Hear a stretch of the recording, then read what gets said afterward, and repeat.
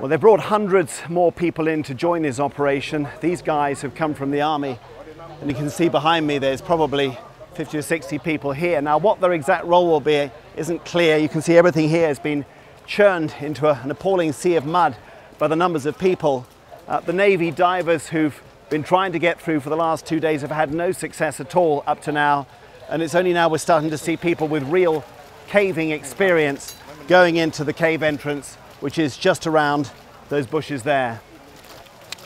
So here's another lot who are going in to the really quite narrow area at the cave entrance. We're not sure whether they've got any good news or whether they're going to help with a rescue.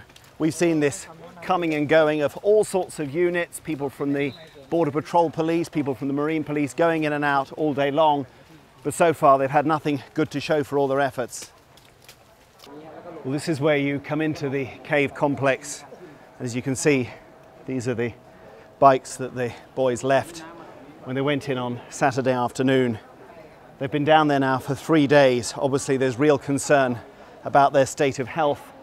Although it's reasonably warm, possibly not too cool inside, the assumption is that they got cut off by rising floodwaters and that they're still alive. The trouble is, this is a complex that goes back for 10 kilometers.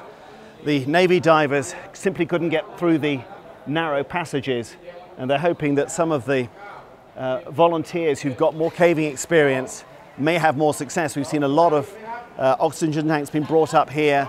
They've also got pumps over on the other side there, which we expect them to start using. It's not clear where they're going to pump the water from, but clearly they're trying to get those water levels down, although with this constant rain, it's not clear what success they'll have.